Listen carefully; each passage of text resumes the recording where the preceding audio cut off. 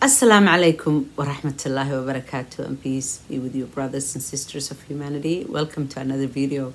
I am not an expert in narcissism, but this brother right here screams one.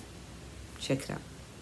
When a woman knows that you do not love her unconditionally, her respect for you increases and her love and loyalty for you increases. You know why? Because she places a high price on your love. She values it because you value it. Put a price tag on your love and she will love you even more. Just like your shadow. Try and chase your shadow, you will never catch it. Turn your back on it and it has no choice but to follow you.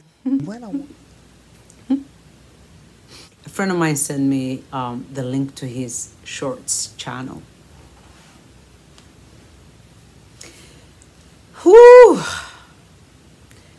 The amount of narcissistic behavior on display is unbelievable.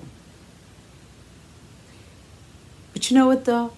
Isn't that the way things are today? To be narcissistic is the new in thing for men. A lot of them. Not all of them. I'm not going to say that. I'm not going to say all of them. But narcissism is in nowadays. Why play games? What's with the games, brothers? Put price tag on your love. Don't love her unconditionally. How do you even do that? Maybe it's easier for men to do that. Constantly playing games, mind games. It seems like there's this, common theme that's happening nowadays. And it's especially being displayed by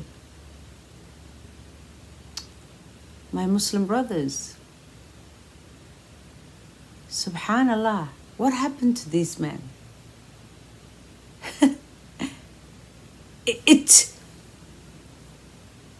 It's all about, embarrassing women and pinning her down and reminding us that there's a scarcity in men and we should know our place or otherwise we will be starved out of love.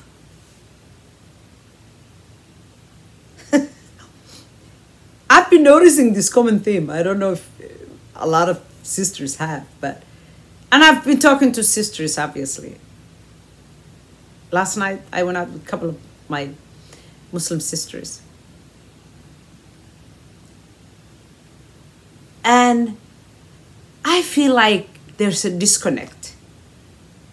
For example, one of them is on a dating site, or a couple of dating sites. I'm too exhausted. I don't even have the energy nor the stamina to deal with all the nonsense that's going on. But I wish my sisters who are still in the game all the best, But, I mean, these brothers come on so strong. So strong. Immediately heading for the jugular. I do this to you, I do that to you, I can't, let's just get married. I mean, immediately. I thought you guys were in control. Sending their shirtless bodies. And some of them, she just met them like a day ago.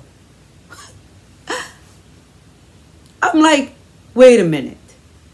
I thought there was such a shortage in men, and men were not getting so desperate. It's us, the women, that are just so desperate for men. We're looking for men. There's a shortage for masculinity and for men. I feel like this is just, it's some kind of a sick, weird game that a lot of men are playing nowadays.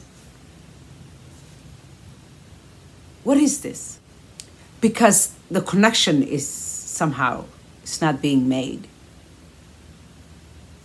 This man over here, one of his short videos, I don't know where the long one is, and I'm not going to look for it, but he says something about, there's only few areas where women can achieve high value that we care about, which we care about. But men, there's so many places and so many ways in which you can set yourself apart from the rest, where women would just basically come after you, long for you.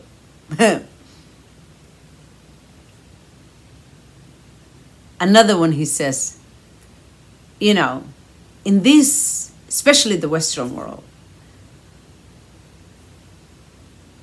women need men. They basically cannot survive without men. Because we have to build the roads and the highways and, the buildings and this and that and the other. There are plenty of women engineers. Yes, it's not our favorite thing. Women are not into tech and STEM so much, but there are plenty of women who are in that field. There are women who do construction nowadays. There are engineers and architects. Women can do basically anything and everything a man can do. Having said that, there are things that women are into that most men don't care about, although they can do it too. The same thing. Many things that men care about, or it comes more natural to them, where women don't really care too much. But to say in the 21st century that women cannot build roads is such a dumb and ignorant thing to say.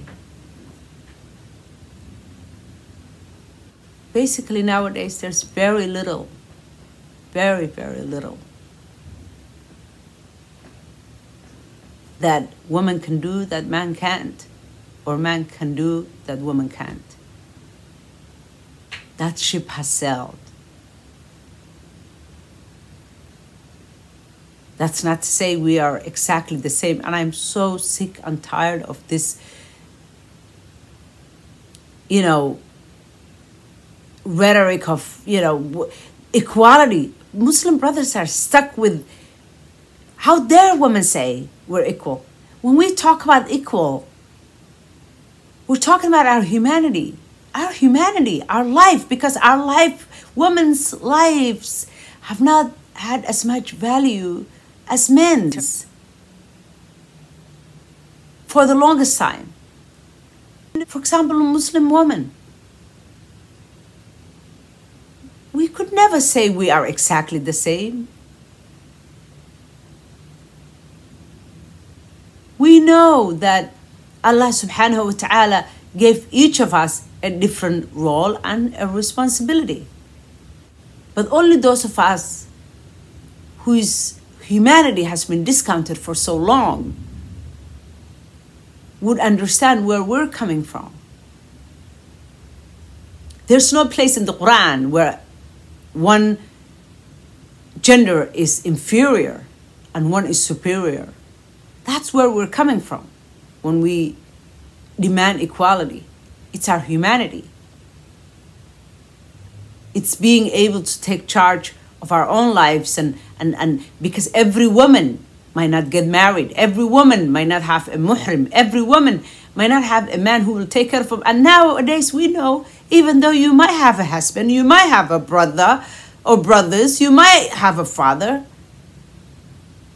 life is hard enough that, so you better be able to survive on your own if you have to. There are plenty of married sisters, and yes, who are married to Muslim brothers, who are the breadwinners themselves. In cases like that, what are we supposed to do? What do you want women to do? If a man is lazy, if he's uneducated, if he doesn't, maybe if he gets sick, if he decides to bite more than he can chew, There are plenty of Muslim men who don't even know where their sisters are. Heck, don't even know where their mothers are. Many of these responsibilities usually fall on us nowadays. Women, even in the Western world, it's women that do most of the caretaking. So this game of, just trying to separate men and women as much as we can, we're not supposed to be that separated. We're supposed to be loving each other. You don't have to. It's exhausting to play games. I feel like a lot of men nowadays are so insecure. The key is a lot of men, not all men. But a lot of men are so insecure that they constantly are trying to put themselves above us just so they can feel superiority. There's no supremacy. We're all human beings. We're simple, pathetic little human beings. Although Allah subhanahu wa ta'ala said, وَلَقَدْ كَرَمْنَا بِنِ آدَمَ. Allah did not only say that it's women we've honored, or it's just men that we've honored. Allah said, Bani Adam, all of mankind, all the children of Adam and Eve. So stop playing games. Just stop playing games. Most women still love men, but we don't want to be dishonored, mistreated, constantly dealing with insecure little creatures. Grow a pair. If you want us to treat you like men, then become men and stop playing games. Love honestly and live honestly. Stop playing games. It's pathetic. Thank you so much for watching. God bless you. Don't forget to subscribe.